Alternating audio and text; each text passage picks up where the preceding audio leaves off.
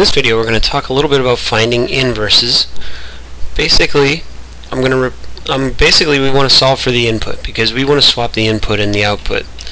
So instead of writing f of x, I'm going to write y equals 3x minus 4.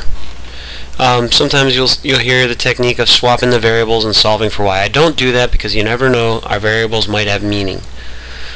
All we need to do is solve for x. So I'm going to go through the steps. I'm going to add 4 to both sides, and I get y plus 4 equals 3x, and I'm going to divide both sides by 3. And I now have my inverse function, x equals y plus 4 over 3. Now sometimes you'll be asked to give this in inverse notation, and inverse of x equals. Now this variable always has to match the variable in my equation, so I'll write it as x plus 4 divided by 3. And so that should be your goal anytime you want to find an inverse. Solve for the input variable.